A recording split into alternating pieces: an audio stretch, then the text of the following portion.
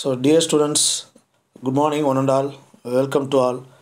ஓகேங்களா இப்போ வந்து நம்ம next lesson பயாலஜியில் transportation in plants and circulation in animals பார்க்க போகிறோம். So transportation in plants and circulation in animals இது ரெண்டும் பார்த்திங்கன்னா ஒரு இன்டர்னல் ஃபங்க்ஷன், பாடிக்குள்ளே நடக்கக்கூடிய ஒரு ஃபங்க்ஷனால் இது ஒரு ஃபிசியாலஜிக்கல் ஆக்டிவிட்டி. ஓகேங்களா? ஸோ அப்படி பார்த்தோம்னா பிளான்ஸில் டிரான்ஸ்போர்ட்டேஷன் அப்படின்னா ஒன்று வந்து ஃபுட்டு, இன்னொன்று வந்து water and minerals. So how can will transported அப்படின்றது பார்ப்போம். அதுக்கப்புறம் பார்த்திங்கன்னா சர்க்குலேஷன் இன் அனிமல்ஸ் அப்படின்னு பார்த்திங்கன்னா அஸ் யூஸ்வல் நம்ம உடம்புல நடக்கக்கூடிய சர்க்குலேஷன், அது பிளட் சர்க்குலேஷன். ஸோ நம்ம உடம்புல நடக்கிற பெரிய டிரான்ஸ்போர்ட் சிஸ்டமே பிளட்டு தான். ஸோ பிளட் மூலியமாக எப்படி வந்து food material, that means glucose transport ஆகுது, how can transport the waste material, ஓகேங்களா, transport the food and other items எப்படி டிரான்ஸ்போர்ட் ஆகுது அப்படின்றத சர்க்குலேஷன் சிஸ்டத்தில் இந்த அனிமல்ஸில் பார்க்கலாம். ஓகேங்களா? இப்போ இந்த லெசனில் ஃபஸ்ட்டு இருக்குது டிரான்ஸ்போர்ட்டேஷன் இன் பிளான்ஸ். போகலாமா? S. So means of transport in plants. So பிளான்ஸில் எப்படி டிரான்ஸ்போர்ட் நடக்குது அப்படின்னு பார்த்தீங்கன்னா ரெண்டு மெத்தட். ஒன்று டிஃப்யூஷன் அண்டு ஆக்டிவ் டிரான்ஸ்போர்ட். நல்லா கவனிச்சிங்க. ரெண்டு மெத்தட் மூலமாக தான், மெத்தடாலஜி மூலமாக தான் டிரான்ஸ்போர்ட் நடக்குது. ஒன்று வந்து டிஃப்யூஷன், இன்னொன்று வந்து ஆக்டிவ் டிரான்ஸ்போர்ட். ஸோ ரெண்டுக்கும் என்ன சார் வித்தியாசம் அப்படின்னா, இந்த ஃபங்க்ஷன் நடக்கிறதுக்கு எனர்ஜி தேவைப்பட்டுச்சுன்னா அது ஆக்டிவ் டிரான்ஸ்போர்ட், எனர்ஜி தேவைப்படலை அப்படின்னா டிஃப்யூஷன். சிம்பிளாக டிஃப்யூஸ் ஆகும், பரவுதல் நடந்தோம். ஓகேங்களா? ஸோ பரவி யூஸ்வலாக நார்மலாக பரவி சொல்கிறது டிஃப்யூஷன் சொல்லுவோம். ஓகேங்களா? அதுலேயே எனர்ஜி தேவைப்பட்டுச்சு அப்படின்னா இது ஆக்டிவ் டிரான்ஸ்போர்ட்.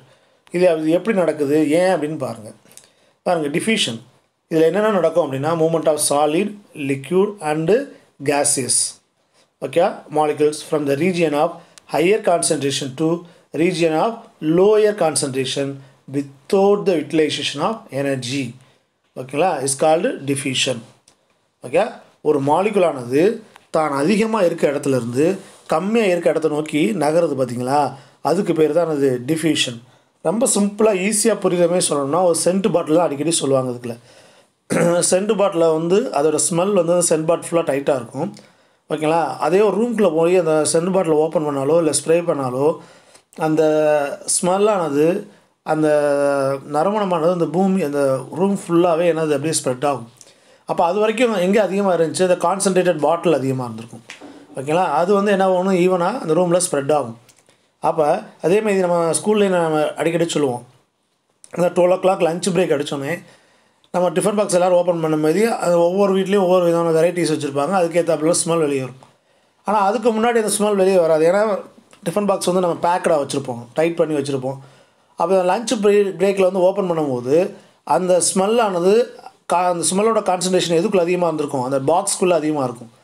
அப்போ பாக்ஸ்குள்ளே இருந்து பாக்ஸை விட்டு வெளியில் அந்த ஸ்மெல் வந்து கம்மியாக இருக்கும்போது இட் மூவ் ஃப்ரம் தி என்னது ஹையர் கான்சன்ட்ரேஷன் லோயர் கான்சன்ட்ரேஷன். இது வந்து கேஸஸ் வச்சு சொன்னது. இதிலே சாலிடு இருக்குது, லிக்யூடும் வச்சு சொல்லலாம். ஓகேங்களா? ஸோ பின்னாடி கீழே ஒரு டயக்ராம் போயிருக்காங்க. பிஃபோர் டிஃப்யூஷன் ஆகாமல் இருக்கும்போது டைட்டாக பார்ட்டிகல்ஸ்லாம் டைட்டாக இருக்குது. டிஃப்யூஸ் ஆகும்போது என்ன பண்ணுறது, அப்படியே ஸ்ப்ரெட் ஆகுது பாருங்கள். It's after diffusion. ஓகேங்களா? ஸோ அப்போ அந்த டிஃப்யூஷனை பொறுத்தளவு ஹையர் கான்சன்ட்ரேஷன்லேருந்து லோயர் கான்சன்ட்ரேஷன் போகிறது. அதனால் அவங்களுக்கு எனர்ஜியே தேவைப்படாது. புரியுதுங்களா? ஓகே. ஆக்டிவ் டிரான்ஸ்போர்ட்டுக்கு என்ன வித்தியாசம் அப்படின்னா லோயர் கான்சன்ட்ரேஷன்லேருந்து ஹையர் கான்சன்ட்ரேஷன் மூவ் ஆகும். அதுதான் ரொம்ப முக்கியம். ஃபார் எக்ஸாம்பிள் பாருங்கள், active transport utilise energy to pump the molecule against the concentration gradients. எதுக்கு அகெயின்ஸ்டாக? கான்சன்ட்ரேஷனுக்கு அகெயின்ஸ்டாக செலுத்தணும். ஃபார் எக்ஸாம்பிள், ஒரு பலூன் ஊதுறீங்க, முதல்ல ஊதும்போது கொஞ்சம் ஈஸியாக இருக்கும். ஓகேங்களா? போக போக பலூன் ஊதுறது கொஞ்சம் கஷ்டமாக இருக்கும். ஏன் அப்படின்னா அந்த பலூனுக்குள்ளே ஏற்கனவே ஏர் வந்து அதிகமாக இருக்கும்.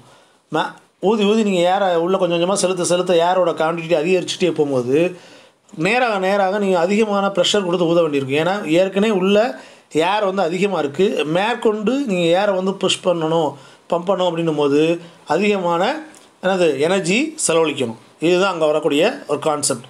இப்போ நம்ம சிம்பிளாக சொல்லணும்னா உங்கள் பேக்கில் புக் வைக்கிற கூட வச்சுக்கலாம். ஸோ உங்கள் பேக்கில் நிறையா புக்கு வச்சுட்டிங்க, டைட்டாக இருக்குது. ஸோ எக்ஸ்ட்ரா 2 புக்கு வைக்கணும் அப்படின்னும் போது பேக்கில் வச்சு என்ன பண்ணுவீங்க, நல்லா ஹை ஃபோர்ஸில் வச்சு திணிப்பீங்க, ப்ரெஷர் கொடுப்பீங்க. அப்போ ஏற்கனவே கான்சன்ட்ரேஷன் அதிகமாக இருக்குது பேக்குள்ளே, மேற்கொண்டு கான்சன்ட்ரேஷனுக்கு அகெயின்ஸ்டாக அதுக்கு மேற்கொண்டு உள்ளே செலுத்தணும் அப்படின்னும் போது நீங்கள் என்ன செய்ய போகிறீங்க, அதிகமான எனர்ஜியை வந்து நீங்கள் செலவழிக்கிறீங்க. திஸ் ப்ராசஸ் இஸ் கால்ட் என்னது, ஆக்டிவ் டிரான்ஸ்போர்ட் அப்படின்னு சொல்லுவோம். ஓகேங்களா?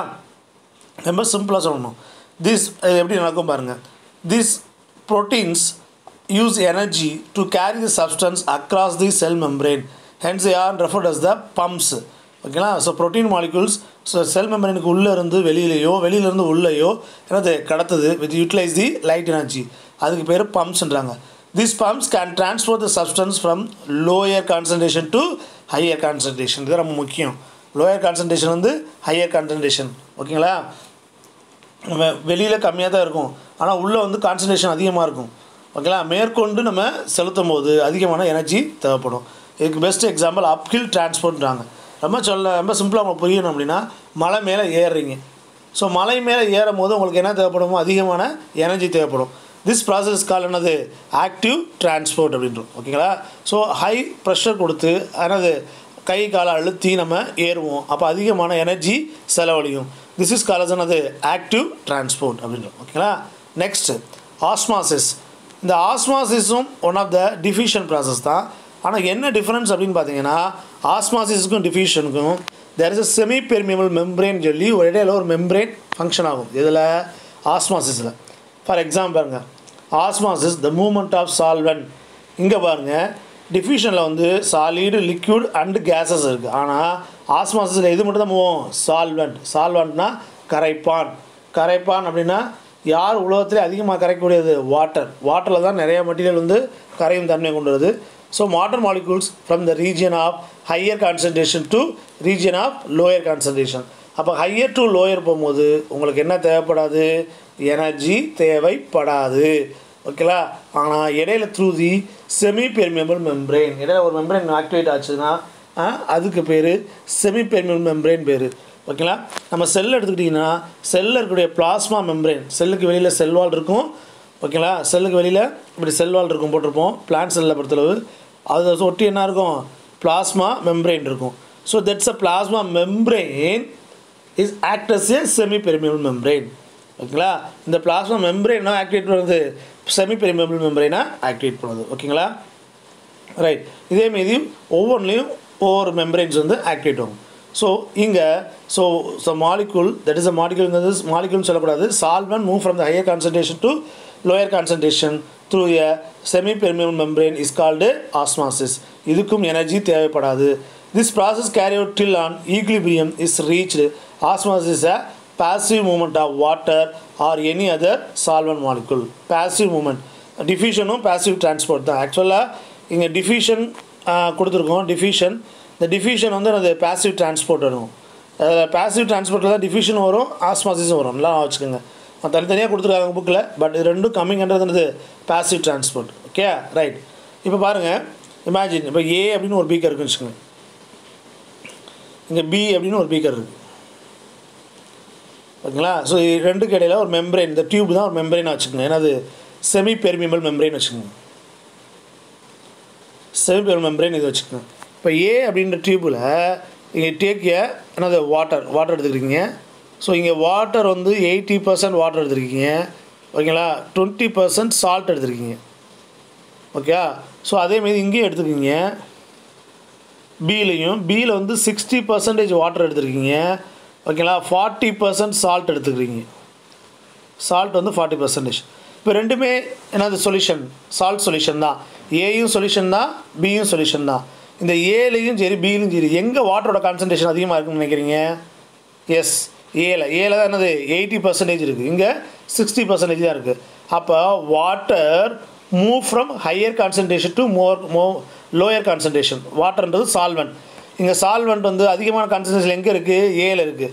அப்போ water move from higher concentration to lower concentration through semi permeable membrane. அந்த ஏல இருக்க வாட்டர் வந்து அதிகமான கான்சன்ட்ரேஷன் இருக்குது, நிறைய வாட்டர் இருக்கிறதுனால அந்த வாட்டரானது ஏலேருந்து பிக்கு மூவ் ஆகுது. இடையில யார் இருக்கா? செமி பெர்மியபிள் மெம்ப்ரெயின் இருக்குது. திஸ் இஸ் கால்ட் அஸ் என்னது? ஆஸ்மாசிஸ். இப்படி தான் ஆஸ்மாசிஸை சிம்பிளாக நீங்கள் அண்டர்ஸ்டாண்ட் பண்ணிக்கலாம். ஓகே. இதில் பிளாஸ்மா லைசிஸ் அப்படின்னு ஒரு கான்செப்ட் இருக்குது. What is mean plasma lysis அப்படின்னு பார்க்கணும். இப்போ ஒரு நல்ல ஒரு பிளான்ட் செல் எடுத்துக்கங்க, ஒரு பெரிய பிளான்ட் செல் எடுத்துக்கங்க. ஓகேங்களா? இப்போ பிளான்ட் செல் எடுத்துக்கிட்டோம். இந்த பிளான்ட் செல்லை கொண்டு போய் ஒரு சால்ட்டு, ஓகேங்களா, சிம்பிளாக போடுவோம். ஒரு சின்ன பிளான்ட் செல் அதை கொண்டு போய் என்னது ஒரு பீக்கரில் வைக்கிறீங்க. அந்த பீக்கரில் என்ன இருக்குது? Hypertonic solution. ஹைப்பர்டானிக் சொல்யூஷன் சொல்லுவாங்க. ஹைப்பர்னா கான்சன்ட்ரேட்டட் சொல்யூஷன் அர்த்தம். ஹைப்பர்னா அர்த்தம் கான்சன்ட்ரேட்டட் சொல்யூஷன். ஹைப்பர்னா என்னது? Concentration solution. That is called salt வாட்டர்னு வச்சுங்களேன். சால்ட் வாட்டர் அல்லது sugar water, sugar content, sugar solution, salt solution அல்லது சுகர் சொல்யூஷன். இப்போ இதில் வைக்கிறீங்க, ஒரு செல்லை கொண்டு போய் ஒரு salt சொல்யூஷனில், that is call hypertonic அல்லது சொல்யூஷனில் வைக்கிறீங்க. Hypertonic solution, that is concentrated solution வைக்கிறீங்க. வாட் ஹேப்பனிங் அப்படின்னு பார்க்கணும். என்ன நடக்கும் அப்படின்னு பார்த்தீங்கன்னா, இங்கே பியூர் வாட்டரோட கான்சன்ட்ரேஷன் எங்கே அதிகமாக இருக்குன்னு பார்க்கணும். வாட்டர்னா பியூர் வாட்டர் தான் பார்க்கணும். இங்கே பீக்கரில் இருக்கிறது வந்து சால்ட் வாட்டர். பீக்கரில் இருக்கிறது வந்து என்ன வாட்டரு? Salt water. அந்த செல்லுக்குள்ளே இருக்கிறது என்னது? Pure water. செல்லுக்குள்ளே இருக்கிறது பியூர் வாட்டர்.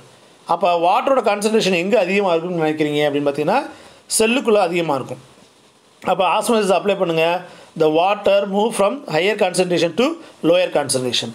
அப்போ வாட்டரோட கான்சன்ட்ரேஷன் எங்கே? செல்லுக்குள்ளே அதிகமாக இருக்கிறதுனால, வாட்டரோட கான்சன்ட்ரேஷன் செல்லுக்குள்ளே அதிகமாக இருக்கிறதுனால வாட்டரானது செல்லை விட்டு எங்கே வரும்? இந்த பீக்கருக்குள்ளே வந்துடும். வாட்டர் கம் அவுட், இப்படி வெளியில் வரும். இப்போ வாட்டர் வெளியில் வந்தோடனே என்ன நடக்கும் அப்படின்னா, செல் ஆட்டோமேட்டிக்காக அப்படின்னா அது சுருங்கிடும். இட் பிகம் ஸ்ட்ரிங் ஆயிரும். ஓகேவா? திஸ் இஸ் கால் அஸ் என்னது? இந்தமாரி சுருங்கிடும். திஸ் ப்ராசஸ் இஸ் கால் என்னது? Plasma lysis. அப்படின்னா என்ன அர்த்தம்னா, அந்த செல்லுக்குள்ளே இருக்க புரோட்டோபிளாஸ்ட்லேருந்து வாட்டர் வெளியாகி சிதைந்து விடுகிறது. திஸ் ப்ராசஸ் கால் என்னது? Plasma lysis. அப்போ ஒரு நல்ல உயிருள்ள ஒரு செல்லை எடுத்துக்கொண்டு போய் கான்சன்ட்ரேட்டட் சொல்யூஷனில் வச்சிங்கன்னா அந்த செல்லில் இருக்க வாட்டர் ஃபுல்லாக என்ன பண்ணிடும்? வெளியில் வந்துவிடும். இந்த ப்ராசஸ் பேர் தான் பிளாஸ்மா லைசிஸ் அப்படின்னு அர்த்தம். ஓகேங்களா? ரைட். இதேமாரி வீட்டில் பிக்கிள்ஸ் போடுவாங்க. அம்மா வந்து ஊறுகாய் போடுவாங்க, பார்த்தா தெரியும். ஊறுகாயில் அந்த நார்த்தங்காய் இல்லாட்டி எலுமிச்சங்காய் ஒரு நறுக்கி போடும்போது அந்த உப்பு போட்டு சால்ட் போட்டு மிக்ஸ் பண்ணி வைப்பாங்க. அப்போ என்ன நடக்கும் அப்படின்னு பார்த்தீங்கன்னா, அந்த எலுமிச்சங்காயிலையோ இல்லை நார்த்தங்காயிலையோ இருக்கக்கூடிய வாட்டர் வந்து வெளியில் வந்துடும். வெளியில் வந்தோடனே ஆட்டோமேட்டிக்காக த ப்ரிசர்வ்டு, அந்த பிக்கிள்ஸ் அப்படின்னு அது ப்ரிசர்வ், அது கெட்டு போகாமல் அப்படியே இருக்கும். அதேமாரி தான் நம்ம கருவாடு போடுறது. கருவாடில் என்ன இருக்கும்? ஸோ மீனில் நல்லா மேலே உப்பை தடவி நல்லா வெயிலில் காய வைப்பாங்க. உப்பு தடவுனோடனே இந்த மீனுக்குள்ளே இருக்கக்கூடிய வாட்டர் ஃபுல்லாக என்ன ஆயிரும்? வெளியில் அப்படியே வெளியில் வந்துடும். ஏன்னா அது சிம்பிள் ஆஸ்மாசிஸ் தான். வெளியில் உப்பை தடவி வச்சுருக்கும் போது வெளியில் வந்து சால்ட் கண்டென்ட் அதிகமாக இருக்கும். அந்த ஃபிஷ்ஷுக்குள்ளே என்னது? வாட்டர் கண்டென்ட் அதிகமாக இருக்கும். ஸோ ஃபிஷ்ஷை விட்டு வாட்டர் வெளியில் வரும். நம்ம ஏற்கனவே மீனை வந்து வெயிலில் காய வச்சுருப்போமா, அப்படியே வாட்டர் எவாப்ரேட் ஆகி போகிறோம். அப்போ automatically the fishes will be preserved. அப்படி என்னது? கருவாடா ப்ரிசர்வ் ஆகும். This the process is call என்னது? Plasma lysis. இதை தான் சொல்லுவோம் பிளாஸ்மா லைசிஸ் அப்படின்னு. ஓகேங்களா? ரைட். இங்கே பாருங்கள், இந்த டயக்ராம் வந்து உங்களுக்கு ஈஸியாக புரியும். இதுதான் ஒரு நார்மலான செல்லு. ஸோ இந்த நார்மலான செல் என்ன நடக்குது அப்படின்னு பார்த்தீங்கன்னா, ஒரு கான்சன்ட்ரேட்டட் சொல்யூஷனில் வைக்கும் போது அதில் இருக்க வாட்டர் வெளியே போய் இட் பிகம் ஸ்ட்ரிங். இந்த மாதிரி சுருங்கிருச்சா? இந்த எல்லோ கலரில் இருக்குது பார்த்தீங்களா? செல் சுருங்கிருச்சு. செல்வால் வந்து அப்படியே தான் இருக்கும். செல்வால் வந்து இந்த உருவத்தை ஸ்ட்ரக்சர் இருக்கும். ஆனால் செல்லு வந்து உள்ளுக்குள்ளே இருக்க செல் பார்த்தீங்கன்னா ஸ்ட்ரிங் ஆயிடுச்சு, சுருங்கிருச்சு. என்ன காரணத்துக்காக சுருங்குது? வாட்டர் ஆனது வெளியில் வந்துருச்சு. ஏன் வெளியில் வருது? கான்சன்ட்ரேட்டட் சொல்யூஷனில், ஹைப்பர்டானிக் சொல்யூஷனில் வைக்கிறாங்க. ஸோ இப்படி வைக்கும் போது இந்தமாரி சுச்சுவேஷன்ஸ். இப்போ இந்த செல்லை நார்மல் செல்லாக கொண்டு வரணும் அப்படின்னா, இப்போ இந்த செல்லை வந்து ஹைப்பர்டானிக் சொல்யூஷன் வைக்கிறாங்க. திருப்பி இந்த செல்லை கொண்டு போய் hypotonic solution, ஹைப்போனா less concentrated solution அர்த்தம். இப்போ சிம்பிளாக சொன்னால் வாட்டருக்குள்ளே ஒரு நல்ல ஒரு பீக்கரில் நிறைய தண்ணி எடுத்துக்கிட்டு அந்த தண்ணிக்குள்ளே இந்த பிளாஸ்மா லைசிஸ் ஆன செல்லை வச்சிங்கன்னா இட் பிகம் நார்மல் செல்லாக திரும்பியும் வந்துடும். இந்தமாரி வந்து அதுக்கு பேர் டீப்ளாஸ்மாலைசிஸ்னு அர்த்தம். இதுக்கு பேர் என்னது? டீப்ளாஸ்மாலைசிஸ். திரும்பவும் பழைய நிலைக்கு மாறுது. ஓகேங்களா? இது ரொம்ப சிம்பிளாக உங்களுக்கு புரிகிற மாதிரி சொல்லணும் அப்படின்னா, கிஸ்மிஸ் பழம் எடுத்துக்கோங்க. கிஸ்மிஸ் பழத்தை எடுத்து பாயசத்தில் போட்டோம்னா என்ன நடக்கும்? திருப்பி பல்ஜிங்காக உப்பி போய் வரும். திஸ் ப்ராசஸ் கால் டீப்ளாஸ்மாலைசிஸ். ஆனால் அந்த செல் வந்து சர்வைவ் ஆகாது. அந்த பாயசத்துக்குள்ளே நீங்கள் போடும்போது இந்த வாட்டர் கண்டென்ட் உள்ளே நுழைஞ்சு இட் பிகம் என்னது? ஆல்மோஸ்ட் ஒரிஜினல் பொசிஷனுக்கு வர பார்க்கும். So this is a process கால்னது பிளாஸ்மாலைசிஸ். Okay. Now the ஆஸ்மாசிஸை prove பண்ணுறதுக்கான ஒரு எக்ஸ்பெரிமெண்ட் பாருங்கள். டெமான்ஸ்ட்ரேட் த ஆஸ்மாசிஸ். ரொம்ப ஈஸி. இன்னொன்றையும் பண்ணுவாங்க. பொட்டேட்டோ ஆஸ்மாஸ்கோப் அப்படின்னு சொல்லி நம்ம நார்மலாக பொட்டேட்டோவை சீவி பொட்டேட்டோவிலேருந்து என்னது பண்ணுவாங்க. அது ஒரு ஆஸ்மாசிஸ் இருக்குது. இங்கே கவனிங்க, வாட் வில் ஹேப்பன் அப்படின்னு தெரியும். ஸோ இங்கே வந்து நீங்கள் பார்க்குறது வந்து பார்த்தீங்கன்னா, இது ஒரு பீக்கர். திஸ் இஸ் அ திசில் ஃபுன்னல்னு அர்த்தம். நல்லா தெரியுதா உங்களுக்கு? ஸோ இந்தமாரி இருக்கா? அப்படி நீளமாக போட்டு இந்தமாரி பல்ஜராக ஒன்று இருக்கும். இந்த இருக்கா இல்லையா? திஸ் இஸ் கால்ட் சொன்னது திசில் ஃபுனல்னு அர்த்தம். இந்த திசில் ஃபுனலில் என்ன எடுத்திருப்பாங்க அப்படின்னா உள்ளுக்குள்ளே ஓகேவா சுகர் சொல்யூஷன் எடுப்பாங்க.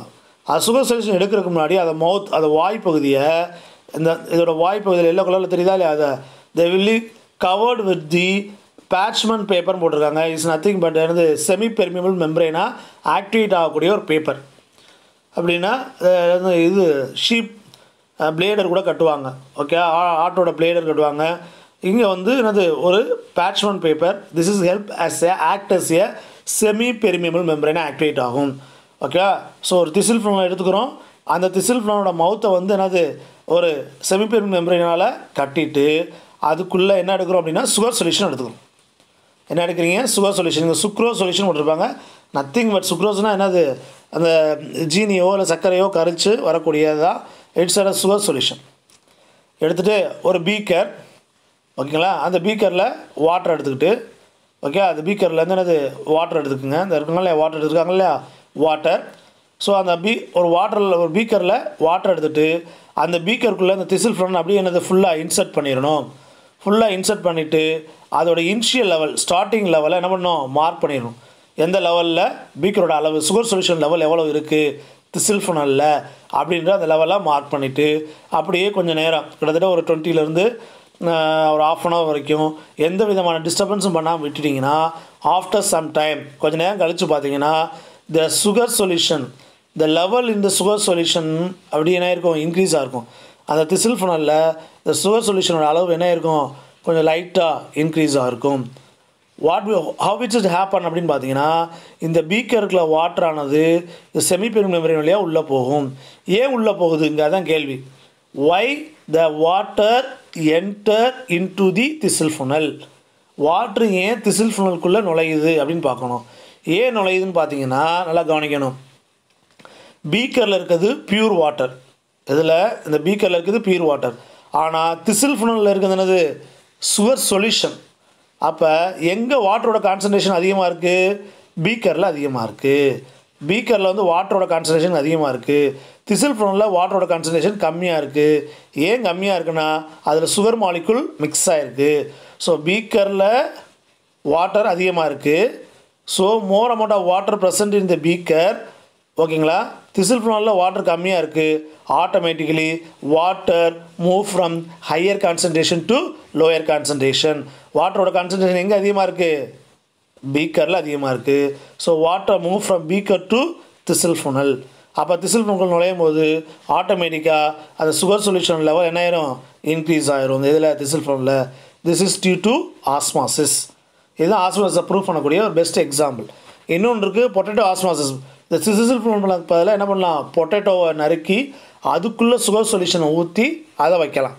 பொட்டேட்டோவை நல்லா தோலப்பெல்லாம் நீக்கிட்டு அதில் சின்னதாக ஒரு குழி மீதி பள்ளம் மீதி தோண்டி அதுக்குள்ளே சுகர் சொல்யூஷனை ஊற்றி அதோட இனிஷியல் லெவலில் மார்க் பண்ணிங்கன்னா இதே ப்ராசஸிங் அங்கே நடக்கும். எப்படி வந்து திசில் ஃபுனலுக்குள்ள level of sugar solution increase ஆச்சோ அங்கே பொட்டேட்டோக்குள்ளே சுகர் சொல்யூஷன் லெவல் வந்து இன்க்ரீஸ் ஆகும். ஓகேங்களா, this is very good example demonstration of osmosis. ஓகேங்களா, அடுத்த ப்ராசஸ் இம்பைபிஷன். ஓகேங்களா, ஸோ இதுவுமே என்ன ப்ராசஸ் அப்படின்னா பாசிவ் ப்ராசஸ் தான். ஓகேங்களா, இம்பைபிஷனா உறிஞ்சுதல் அவ்வளோதான். அப்சார்ப்ஷன். ஓகே, ஒருத்தர் இதை வந்து உறிஞ்சிக்கொள்ளும் அவ்வளோதான். But not conduct. என்ன பண்ணாது கடத்தாது. பாருங்கள், it's a type of diffusion. இது ஒரு டைப் ஆஃப் த டிஃப்யூஷன் தான். In which a solid plant material absorb the water and get ஸ்வெல்ட் up. Example absorption of water try seeds. ரொம்ப சிம்பிளாக சொன்னோம்னா உங்கள் வீட்டில் சுண்டல் ஊற போட்டு பார்த்தீங்கன்னா தெரியும். உங்கள் வீட்டில் அம்மா சுண்டல் எடுத்து பார்த்தீங்கன்னா ரொம்ப சுருங்கி போய் சுண்டல் வீட்டில் இதில் இருக்கும் பாட்டிலில். சுண்டல்களில் குழம்பு வைக்காலோ இல்லை சுண்டல் எடுத்து நீங்கள் சாப்பிட்ணுன்னு நினச்சிங்கனாலும் அந்த சுண்டல் என்ன பண்ணும் கொஞ்சம் நேரம் ஒரு 1 ஹவர்லேருந்து 1 ஹவருக்கு மேலே என்ன நல்லா ஊற வச்சிங்கன்னா என்ன நடக்கும் அப்படின்னா த சீட்ஸ் ஆஃப் த ஓகேவா அந்த சீட்ஸ் வந்து என்னது அப்படியே வாட்டரை அப்சார்ப் பண்ணி ஸ்வெல்லிங் ஆகும், அப்படியே வீங்க பல்ஜிங் ஆகும். திஸ் ப்ராசஸ் கால் என்னது இம்பைபிஷன். ஓகேங்களா, so try seeds and grapes நான் சொன்னேன்ல உங்களுக்கு எடுத்துக்காட்டுக்கு சொன்னேன் கிரேப்ஸு. ஓகே, கிரேப்ஸை தூக்கி என்ன பண்ணுறோம் தண்ணி அதை நம்ம கிஸ்மிஸ் பழத்தை தூக்கி போடும் போது பாயசத்தில் ஆட்டோமேட்டிக்காக it can bulge. If it where not for imbibition seedlings would not have been able to emerge out of the soil. இந்த மீடியன் இம்பைபிஷன் நடக்கலை அப்படின்னா விதையால் முளைக்கவே முடியாது. Seeds can not germinate. அப்படியே உடைச்சிட்டு மண்ணை உடைச்சிட்டு வெளியில் வர முடியாது. So it's a very very important process. இப்போ இந்த மீதியான ப்ராசஸ் தான் டிரான்ஸ்போர்ட்டுக்கு பிளான்ட்ஸ் ஹெல்ப் பண்ணுது. என்னென்ன பார்த்தோம்? Imbibition, osmosis, diffusion and active transport. நல்லா கவனிக்கணும். உங்கள் புக்கில் கொஞ்சம் சஃபலாகி போட்டிருக்காங்க, அதுதான் நான் ரொம்ப சிம்பிளாக சொல்கிறேன். இந்த டிஃப்யூஷன், ஆஸ்மாசிஸ், இம்பைபிஷன் இது மூணும் ஒரே குரூப்பு. இது பேசிவ் குரூப்பு. இதில் வந்து எனர்ஜி தேவைப்படாது. எதுக்கு எனர்ஜி தேவைப்படாது? டிஃப்யூஷனுக்கு எனர்ஜி தேவைப்படாது, ஆஸ்மாசிஸ்க்கு எனர்ஜி தேவைப்படாது, இம்பைபிஷனுக்கு எனர்ஜி தேவைப்படாது. ஸோ ஒன்லி ஆக்டிவ் டிரான்ஸ்போர்ட்டுக்கு மட்டும்தான் எனர்ஜி தேவை. ஓகேங்களா? ஸோ இந்த ப்ராசஸ்லாம் எப்படி வந்து பிளான்ட்ஸ் வந்து யூட்டிலைஸ் பண்ணிக்கிறது டிரான்ஸ்போர்ட் சிஸ்டத்துக்கு அப்படின்றத பார்ப்போம். ஓகேங்களா? First root hair water அப்சார்ப்சிங் unit. இப்போ பார்த்தீங்கன்னா இதான் நார்மலாக ஒரு tape root system. Tape root சிஸ்டத்தை கவனிச்சுன்னா நல்லா தெரியும். Listen just a minute. Okay, so this is a root system. ஓகேங்களா? இதில் 3 ஜோன்ஸ் இருக்கும். ஃபஸ்ட்டு இந்த நுனி பகுதி இருக்குங்களா, இட்ஸ் அ மெரிஸ்டமேட்டிக் ஜோன். இங்கே தான் நியூ செல்ஸ் வந்து புதுசாக டிவைட் ஆகி இந்த ரூட்ஸ் இப்படி என்ன பண்ணிகிட்டே இருக்கும், வளர்ந்து போய்கொண்டே இருக்கும், டீப்பாக ஆழமாக போகும். ஏன்னா இது என்ன ரூட்டு? ஆங்கரிங் பண்ணக்கூடிய டேப் ரூட். ஓகேவா? ரைட். ஸோ அதேமாரி அதுக்கு மேலே இருக்க ஜோன் வந்து எலாங்கேஷன். செல் வந்து அப்படி விரிவடையும், என்லார்ஜ் ஆகக்கூடிய ஸ்பேஸ். ஓகேவா? என்லார்ஜ் ஆகிக்கிட்டே இருக்கும். இங்கே நியூ செல்ஸ் டிவைட் ஆகி கொடுத்துக்கிட்டே இருக்கும். அதுக்கப்புறம் பார்த்தீங்கன்னா மெச்சூரேஷன். இங்கே வந்து மெச்சூர்டு ரூட் செல்ஸ் இருக்கும். இங்கே ஃபர்தராக டிவிஷன்ஸ் எதுவும் நடக்காது. தி அட்டைன் மெச்சூரிட்டி, ஸ்ட்ராங்காக மெச்சூர் ஆகிரும். அதில் பார்த்தீங்கன்னா அந்த ரூட்டோட நுனி பகுதியில் தேர் இஸ் அ கவரிங் இருக்கும். This is called root gap. அந்த மெரிஸ்டமேட்டிக் டிப் வந்து உடஞ்சி போக விடாமல் பாதுகாக்கிறது தான் அந்த ரூட் கேப்போட வேலை. த meristematic zone will be protected with the help of the root gap. Suppose இந்த மெரிஸ்டமேட்டிக் ஜோன் வந்து உடஞ்சி போச்சு அப்படின்னா ஃபர்தராக ரூட் என்ன ஆகாது, அப்படியே ஜெர்மினேட் ஆகி க்ரோத் ஆகாது. ஸோ அதை ப்ரொடக்ட் பண்ணுறதுக்காக இருக்குது. ஸோ இதுதான் கான்செப்ட்டு. ஸோ மெயினாக இருக்கக்கூடிய இந்த ரூட் வந்து ப்ரைமரி ரூட்டு. இந்தமாதிரி லேட்ரல் சைடில் வரக்கூடிய செகண்டரி ரூட்னு சொல்லுவோம். அதோட திருப்பி பிரான்ச்சஸ் வரும், டெர்ஷியரி ரூட்ஸு. இதில் வந்து பார்த்திங்கன்னா ரூட் ஹேர்ஸ் இருக்கும், சின்ன சின்னதாக எனது ரூட் ஹேர்ஸ் இருக்கும். இப்போ இதான் ரூட் அப்படின்னா இது செகண்டரி ரூட்டு இந்தமாதிரி இருக்கும். ஓகேங்களா? ஸோ அதில் திருப்பி பிரான்ச்சஸ் வரும், டெர்ஷியரி ரூட்ஸ், இந்தமாதிரி நிறையா பிரான்ச்சஸ் வரும். அதில் பார்த்திங்கன்னா மைன்யூட் என்னது ரூட் ஹேர்ஸ் இருக்கும், ஸ்மால் ரூட் ஹேர்ஸ் இருக்கும். இந்த root hairs helps to absorb the water. இந்த ரூட் ஹேர்ஸ் தான் வாட்டர் என்னது அப்சார்ப் பண்ணும். என்ன ப்ராசஸ் மூலயமா? இம்பைபிஷன் அப்படின்ற ஒரு கான்செப்ட் மூலயமா. பட்சமா இல்லையா? அப்சார்ப்ஷன் ஆஃப் வாட்டர், இம்பைபிஷன் அப்படின்னு சொல்லக்கூடிய ஒரு கான்செப்ட் மூலயமா ரூட்டை வந்து அப்சார்ப் பண்ணும். ஓகேங்களா? So there are million of root hairs on the tip of the root which absorb water and minerals. வாட்டரையும் தண்ணியில் கரைந்திருக்கக்கூடிய மினரல்ஸையும் அப்சார்ப் பண்ணக்கூடியது. Root hairs are thin-walled, slender, extension epidermal cell that increase the surface area of the absorption. ரொம்ப சின்ன hair like ஸ்ட்ரக்சராக இருக்கிறதுனால அது நிறைய place occupy பண்ணி அதிகமான தண்ணி உறிஞ்சிக்கிறதுக்கான சர்ஃபேஸ் வந்து அதுக்கு கிடைக்கும். யாருக்கு? ரூட் ஹேருக்கு. ஓகேங்களா? ரைட். நெக்ஸ்ட்டு அப்சார்ப் பண்ணியாச்சு, வாட்டரை வந்து அப்சார்ப் பண்ணிடுச்சு. இப்போ எப்படி வந்து இது டிரான்ஸ்போர்ட் பண்ண போகுது? பாத்வே ஆஃப் த வாட்டர் எப்படி கடத்தப்படுது? பாத்வே, வழி, எந்த வழித்தடமாக கடத்தும் அப்படின்னு பாருங்கள். Once water enter to the root hairs, என்ன ப்ராசஸ் மூலயமாக? Absorption, imbibition process. The concentration of water molecules இந்த root hairs cells become more. அப்போ உள்ள ஹேருக்குள்ளே நுழைஞ்சோடனே இந்த இடத்துல ரூட்டோட கான்சன்ட்ரேஷன், ரூட் செல்லில் வாட்டரோட கான்சன்ட்ரேஷன் ரொம்ப அதிகரிச்சிடும் இந்த செல்லில். ஆனால் அதுக்குள்ளுக்குள்ளே இருக்க செல்லில் வாட்டரோட கான்சன்ட்ரேஷன் ரொம்ப கம்மியாக இருக்கும். Root ஹேர்ஸ்லேருந்து root hairs water absorb பண்ணிருச்சு. அப்சார்ப் பண்ணதுனால இந்த இடத்துல என்ன நடக்கும் அப்படின்னா கான்சன்ட்ரேட்டட் ஆஃப் வாட்டர் அதிகரிக்கும். வாட்டரோட கான்சன்ட்ரேஷன் அதிகரிக்கும். அதனால் water move from here to hear, இங்கேருந்து இங்கே மூவ் ஆகும். ஏன்னா இங்கே இருக்க செல்லாராக வாட்டரோட கான்சன்ட்ரேஷனாக இருக்கும், கம்மியாக இருக்கும். So water move from the higher concentration to lower concentration through the semi permeable membrane. அப்போ இங்கே இருக்க வாட்டரானது அடுத்த செல்லுக்கு கடத்தப்படும். அப்போ அடுத்த செல்லேருந்து இங்கே கடத்தப்படும். ஏன்னா அடுத்தடுத்த செல்லில் வாட்டரோட கான்சன்ட்ரேஷன் கம்மியாக இருக்கும், இந்த இடத்துல வாட்டரோட கான்சன்ட்ரேஷன் அதிகமாக இருக்கும். So water move from higher concentration to lower concentration through semi permeable membrane. Semi permeable membrane யார்? இங்கே பிளாஸ்மா மெம்ப்ரெயின். செல்லில் இருக்கக்கூடிய பிளாஸ்மா மெம்ப்ரெயின் வந்து செமி பெர்மியபிள் மெம்ப்ரெயினாக ஆக்டிவேட் ஆகும். அப்போ இம்பைபிஷன் ஒரு ப்ராசஸ் மூலியமாக water absorb Pannapattu transport to sell என்ன ப்ராசஸ் மூலமாக மூவ் ஆகும்? ஆஸ்மாசிஸ்.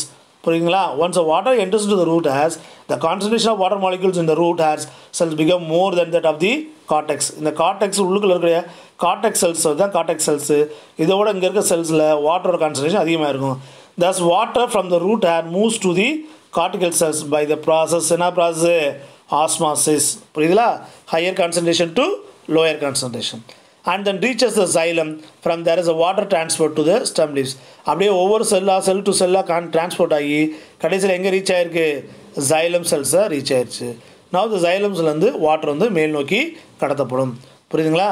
ஸோ இப்போ இது எப்படி பார்க்கணும் அப்படின்னா இப்படி தான் பார்க்கணும். ஓகேங்களா? ஸோ இதெல்லாம் இந்த ரூட்னு வச்சுக்கோங்க. Sorry, just a minute. இப்போ இந்த போய் தான் ரூட்டு, இதுதான் ரூட் ஹேர்ஸ். இந்த ரூட் ஹேர்ஸ் இருக்குது. இதில் வாட்டர் என்டே இங்கே வந்துருச்சு. இப்போ xylத்துக்கு வந்துருச்சு. xylem மூலியம் மேல் நோக்கி கடத்தப்படும். இந்தமாதிரி மேல் நோக்கி கடத்துறதுக்கு பேர் அசெண்டா ஷாப் அப்படின்னு அர்த்தம். இதை ஒவ்வொன்றா பார்ப்போம். நவ் அடுத்து வந்து பார்த்தீங்கன்னா டைப்ஸ் ஆஃப் மூவ்மெண்ட். சரி, ரைட், உள்ளே போகுதுன்னு சொல்லிட்டோம். அதில் 2 விதமாக மூவ் ஆகுதுன்றான். ஒன்று வந்து அப்போப்ளாஸ்ட் பாத்வே, இன்னொன்று வந்து சிம்பிளாஸ்ட் பாத்வே. அப்போனா ஃப்ரீன்னு அர்த்தம், சிம்பிளாஸ்ட் பாட்னா ஒருங்கிணைந்த. ரொம்ப சிம்பிளான கான்செப்ட் தான். அந்த டயக்ராம் பார்த்தா புரியும். Just a minute. எஸ், பாருங்கள், இதுதான் ஒரு செல்லுக்கு இடையில் இருக்கக்கூடிய கேப் வழியாக போச்சுன்னா, இன்டர்செல்லர் ஸ்பேஸ் வழியாக போச்சுன்னா இதுதான் அப்போப்ளாஸ்ட் அப்படின்னு. ஓகேங்களா? அதே நேரத்தில் செல்லுக்கு உள்ள ஒரு ஊடுருவி போய் பிளாஸ்மா மெம்பரேன் வழியாக நடந்துச்சுன்னா அதுக்கு பேர் சிம்பிளாஸ்ட் மூவ்மெண்ட். புரியுதுங்களா? அப்போப்ளாஸ்ட் அப்படின்றது இன்பிட்வீன் தி செல் ஸ்பேஸ் வழியாக போச்சுன்னா இதுக்கு பேர் என்னது? அப்போப்ளாஸ்ட் அப்படின்னும். அதே நேரத்தில் செல்லுக்குள்ளே ஊடுருவி பிளாஸ்மா மெம்பரேனை கடந்து சென்றுச்சுன்னா அதுக்கு பேர் என்னது? சிம்பிளாஸ்ட் அப்படின்னு. ஓகேங்களா? Right. So movement of water occurs exclusive through the intercellular spaces. அது அப்போப்ளாஸ்ட் pathway. மாலிக்ஸ் move adjacent through the plasma membrane, cytoplasm, plasma டெஸ்மேட்டா வழியாக உள்ள நோக்கி செல்லும். ஓகேங்களா? ஸோ இந்த பிளாஸ்மா மெம்பரேன் போகும், சைட்டோபிளாசம், பிளாஸ்மா டெஸ்மேட்டா அப்படின்றது ஒரு செல்லுலேருந்து அடுத்த செல்லுக்கு இடையில உள்ள கனெக்ஷன். செல் டு செல் இந்த இருக்கா இல்லையா? இந்த செல்லுக்கு இடையில இருக்க புரோட்டோபிளாசம் இருக்கு இல்லையா? இதுக்கு பேர் தான் அது பிளாஸ்மா டெஸ்மேட்டா, அந்த கேப்பு. ஸோ அது வழியாக கடந்து போகும். ஓகேங்களா? ஸோ அப்போ 2 விதமாக அப்போப்ளாஸ்ட் பாத்வே, சிம்பிளாஸ்ட் பாத்வே. இந்த 2 பாத்வே மூலியமாக வாட்டர் ஆனது என்னது? கடத்தப்படுகிறது. ரைட். அடுத்து வந்து பார்த்திங்கன்னா டிரான்ஸ்பிரேஷன். இது ரொம்ப முக்கியம். அடுத்த ஈவெண்ட். இப்போ வாட்டர் உள்ளே நுழையிறதுக்கான ப்ராசஸிங் பார்த்தோம். அதில் 2 ப்ராசஸிங், இம்பிபிஷன், டிஃப்யூஷன், ஆஸ்மாசிஸ்னு 3 ப்ராசஸ் படித்தோம். அதில் absorption, that is call imbibition. அப்சார்ப்ஷனாக nothing but imbibition மூலயமா ரூட் ஹேர்ஸ்க்குள்ளே வாட்டர் உள்ளே நுழைஞ்சு, ஆஸ்மாசிஸ் அப்படின்ற ஒரு ப்ராசஸ் மூலயமா செல் டு செல் நடந்து எங்கே வந்து நின்றுருக்கு? இப்போ xylem வந்திருக்கு. இப்போ xylemத்துலேருந்து மேல் நோக்கி கடத்த போடணும். அங்கே தான் இங்கே வேலையே நடக்குது. ஓகேங்களா? அதுக்கு ஒரு முக்கியமான எப்படி கடத்தணும், கடத்துறதுக்குன்னு எனர்ஜின்னு ஒன்று வேணும். ஏன்னா கீழேருந்து வாட்டர் மேல் நோக்கி இழுக்கணும். அப்போ என்ன நடக்கும்? What are the processing will takes place அப்படின்றது பார்க்க போகிறோம். ஸோ அதில் வரக்கூடிய ஒரு ப்ராசஸ் தான் என்னது அப்படின்னு பார்த்தீங்கன்னா என்னது?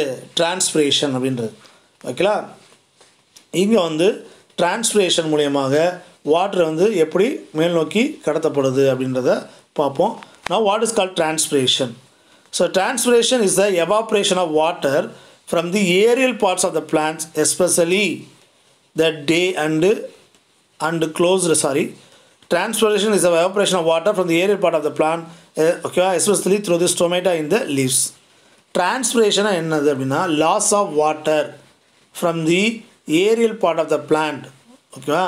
So Ariel by the vapour. ஓகேவா? ஒரு செடி இருக்குது அப்படின்னா இப்போ இமேஜின் பண்ணிக்கங்க, ஒரு பிளான்ட் இருக்குது. ஓகேவா? Right. This is a plant. இந்த பிளான்ட் லீஃப் இருக்குது.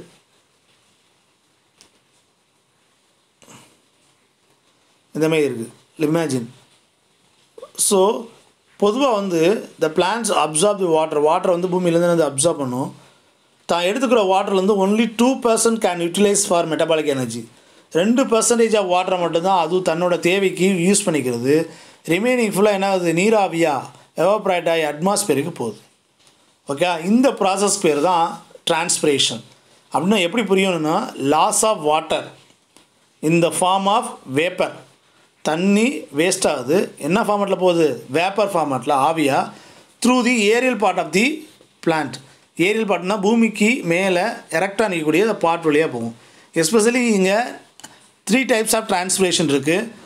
ஸ்டொமேட்டல் டிரான்ஸ்பிரேஷன், லெண்டிகுலர் டிரான்ஸ்பிரேஷன், கியூட்டிகுலர் டிரான்ஸ்பிரேஷன்னு நீங்கள் 9th கூட அதை படிச்சிருக்கலாம். ஓகேங்களா? ஸோ இந்த டிரான்ஸ்பிரேஷனில் அதிகமாக நடக்கிறது ஸ்டொமேட்டாவில் தான் அதிகமாக நடக்கும். அந்த லீவ்ஸில் இருக்கிற ஸ்டொமேட்டா வழியாக தான் டிரான்ஸ்பிரேஷன் அதிகமாக நடக்கும். ஓகேங்களா? ஸோ இதில் பாருங்கள், stomata R open on the day, closed on the night. பொதுவாக வந்து ஸ்டொமேட்டா வந்து அது டே டைமில் ஓப்பன் ஆகிருக்கும், நைட் டைமில் க்ளோஸ் ஆகிருக்கும். இந்த opening and closing of stomata is due to change in the turgidity of the God cells. Change in the turgidity of God செல். கவனிங்க, இதுதான் ஸ்டொமேட்டாவோட டயக்ராம். ஸோ இதுதான் வந்து காட் செல், பீம் ஷேப்பில் இருக்குது பார்த்தீங்களா? ஸோ இது ரெண்டும் என்னது காட் செல். நடுவில் இருக்கிற ஓட்டைக்கு பேர் தான் ஸ்டோமா ஆர் ஸ்டொமேட்டாவின். அந்த stomata is covered by A specialised sell, it is called God cells. God cells மூலியமாக என்ன பண்ணுறது, ப்ரொடெக்ட் பண்ணப்பட்டுள்ளது. கவர் ஆகிருக்குங்களா? ரைட். இப்போ இதை சுற்றி லாட் ஆஃப் நெய்பரிங் செல்ஸ் இருக்கும் நிறையா. என்னது அது போடல, உங்கள் புக்கில் போடாமல் இருக்குது, பட் தெரிஞ்சுங்க. இது சுற்றி செல்ஸ் இருக்கும், செல் எல்லாம் தனியாக இருக்காது. ஸோ லைக் தட் இந்த மாதிரி இருக்கும். இதை சுற்றி லாஸ்ட் செல்ஸ் ஓகேங்களா? ஸோ இந்த கண்டிஷன் பார்த்தீங்கன்னா இது ஸ்டொமேட்டா ஓப்பனிங் கண்டிஷன். இது வந்து ஸ்டொமேட்டா க்ளோஸ்டு. ஓகேங்களா? ஸ்ட்ரிங்கன் ஸ்டொமேட்டா, சுருங்கினது. இது எப்படி நடக்கும் அப்படின்னு பார்த்தீங்கன்னா, இந்த நெய்பரிங் செல்ஸ் பார்த்தோம்ல, இந்த செல்லேருந்து வாட்டர் எதுக்குள்ள நுழையும், காட் செல்ஸ்க்குள்ளே நுழையும். காட் செல்குள்ள நுழையும் போது God sell become turgid and flaccid, ரொம்ப பல்ஜாக ஆரம்பிக்கும். ஓகேவா? எப்படி ரொம்ப சிம்பிளாக சொல்லணும்னா, ஒரு பலூன் வாங்கி ஊதுனீங்கன்னா பலூன் அப்படியே என்னது பல்ஜ் ஆகும்ல, ஸ்பேஸு. ஓகேவா? இன்க்ரீஸ் ஆகும்ல சைஸில். அதே மாதிரி இந்த காட் செல்ஸ்குள்ளே வாட்டர் உள்ளே போகும்போது God sell become bulge and swelling ஆகி automatically the stomata will be open. ஓகேங்களா? இது எப்போ நடக்கும்? டியூரிங் டே டைம், பகல் நேரங்கள் நடக்கும். பகல் நேரத்தில் ஓகேவா, இந்த காட் செல்ஸில் இருக்க குளோரோபிளாஸ்ட் ஃபோட்டோசிந்தசிஸ் பண்ணுறதுனால அங்கே இந்த ஃபோட்டோசிந்தசிஸ் பண்ணி ஸ்டார்ச் உருவாகும். ஸ்டார்ச் உருவாகும் போது ஆட்டோமேட்டிக்காக இங்கே நெய்பரிங் செல்ஸ்லேருந்து வாட்டர் உள்ளே என்ட்ரி ஆகும். ஏன்னா கான்சன்ட்ரேட்டட் தானே. இங்கே வந்து நெய்பரிங் செல்ஸில் நார்மலான வாட்டர் இருக்கும். இங்கே ஸ்டார்ச் மிக்ஸ்டு, ஸ்டார்ச்னால் சுக்ரோஸ், குளுக்கோஸ் வந்து மிக்ஸ்டான வாட்டர் இருக்கும். அப்போ water move from the higher concentration to lower concentration அப்படி கான்செப்டில் வச்சிங்கன்னா நெய்பரிங் செல்ஸ்லேருந்து பக்கத்தில் இருக்க செல்ஸ்லேருந்து காட் செல்லுக்குள்ளே தண்ணியானது அப்படியே என்னது வாட்டரானது move inside the God cells, God செல்ஸ்குள்ளே move ஆகும். ஓகேங்களா? அப்போ காட் செல்ஸ்குள்ளே மூவ் ஆகும்போது காட் செல் பிகம் என்னது டர்ஜிட், டர்ஜிட் ஆகி ஆட்டோமேட்டிக்கலாக இட் பிகம் ஓப்பன். இது வந்து டே டைமில் நடக்கும். இதே இது நைட் டைமில் என்ன நடக்கும்? டே டைமில் இந்த மாதிரி நடக்கும். நைட் டைத்தில் என்ன நடக்கும் அப்படின்னு பார்த்தீங்கன்னா, ஸோ த காட் செல்ஸ்லேருந்து வாட்டரானது ஆட்டோமேட்டிக்காக இங்கேருந்து இங்கே வெளியே வந்துடும். ஸோ பலூன்லேருந்து காற்று போனால் பலூன் என்ன ஆயிரும், அப்படியே ஃப்ளாசிடாகி சுருங்கி போய் தொங்கிடுமா இல்லையா? அது மாதிரி த காட் செல் பிகம் ஸ்ட்ரிங், சுருங்கிடும். ஏன்னா காட் செல்ஸ்லேருந்து வாட்டர் ஆனது என்ன ஆயிடுச்சு, உள்ளேருந்து வெளியில் நெய்பரிங் செல்ஸ் வந்தது. இது வந்து டூரிங் நைட் டைமில் நடக்கும். This is the process of opening and closing of stomata. இதைத்தான் நம்ம என்ன சொல்கிறோம், opening and closing of stomata அப்படின்னு சொல்கிறோம். ஓகேங்களா? ஸோ ஒரு இம்பார்ட்டன்ட் ஈவெண்ட்ஸ். த ஸ்டொமேட்டா ஓப்பனிங்காக இருக்கும்போது ஆட்டோமேட்டிக்கலி வாட்டர் எவாப்ரேட் மோர். டே டைமில் அதிகமான வாட்டரானது எவாப்ரேட் ஆகி அட்மாஸ்ஃபியரில் போகும் டியூ டு தி சன்லைட் எஃபெக்ட்னால். ஓகேங்களா? ஏன்னா டியூ டு சன்லைட் படும்போது ஆட்டோமேட்டிக்கலாக அதிகமான வாட்டர் எவாப்ரேட் ஆகும். அதுக்கு ஏற்றாப்புல ஸ்டொமேட்டோ ஓப்பன் ஆகிருக்கும். அதனால் இது ஒரு ப்ராசஸ். ரைட். அடுத்து வந்து பார்த்திங்கன்னா the process of transpiration. Okay, இதை ப்ரூவ் பண்ணக்கூடிய ஒரு எக்ஸ்பிரிமெண்ட் தான் இங்கே. ஸோ இதை நல்லா பார்த்துச்சுங்க, இது என்னென்னு மட்டும் சொல்லிடுறேன். ஸோ இது எப்படி ப்ரூவ் பண்ணுறது? டிரான்ஸ்பிரேஷன் லீஃபில் தான் நடக்குது, ஸ்டொமேட்டோலாம் நடக்குது அப்படின்ட்டு ஒரு பாட்டட் தொட்டி செடியை எடுத்துக்கணும். ஒரு பாட்டட் தொட்டி செடியை எடுத்து அதை ஒரு பாலித்தீன் ரேப்பர் போட்டு இப்படி கவர் பண்ணிடணும். இட்ஸ் கவர்ட் வித் என்னது polythene rapper. So polythene rapper போட்டு கவர் பண்ணிவிட்டு நல்லா தண்ணி ஊற்றணும், நிறைய தண்ணி ஊற்றணும். இதில் பாட் பிளான்ட்லாம் நிறைய தண்ணி ஊற்றிட்டு கட்டிட்டு என்ன பண்ணணும், இதை வெயிலில் வச்சிடணும். இதேமாரி இன்னொரு தொட்டி செடி எடுத்துக்கோங்க, அதான் நல்லா கரெக்டாக தெரியும். இன்னொரு தொட்டி செடி எடுத்துகிட்டு இதேமாரி செடியை எப்படி வச்சுட்டு அதில் இருக்க லீஃபை ஃபுல்லாக என்ன பண்ணணும், பிச்சிடணும். லீஃபெல்லாம் பிச்சுவிட்டு அதையும் ஒரு பாலித்தீன் பேப்பர் போட்டு இப்படி கவர் பண்ணிடுங்க. கவர் பண்ணிவிட்டு ரெண்டுக்குமே நல்லா தண்ணி ஊற்றுங்க. இதுக்கு நல்லா தண்ணி ஊற்றுங்க, இதுக்கு தண்ணி ஊற்றுங்க. What will happen after sometimes அப்படின்னு பார்த்தீங்கன்னா, இந்த லீஃபில் அந்த இதில் வந்து பார்த்திங்கன்னா அந்த பாலித்தீன் ரேப்பரில் என்ன நடக்கும் அப்படின்னு பார்த்தீங்கன்னா, லாட் ஆஃப் என்னது வாட்டர் ட்ராப்லெட்ஸ் இருக்கும். தெரியுதா, நீர்த்துளிகள். எப்படி நம்மளுக்கு வேர்த்தா நீர்த்துளிகள் இருக்குமா இல்லையா, அதே மீதி.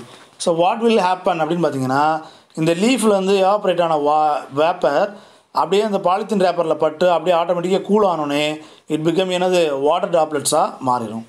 இதை நம்ம வீட்டிலே பார்க்கலாம். வீட்டில் அம்மா சூடான பாத்திரத்தை ஏதாவது மூடி போட்டு மூடி இருந்தாங்கன்னா அது ஓப்பன் பண்ணிங்கன்னா அதோட இதில் வந்து பார்த்திங்கன்னா என்னது வாட்டர் ட்ராப்லெட்ஸ் பார்க்கலாம்.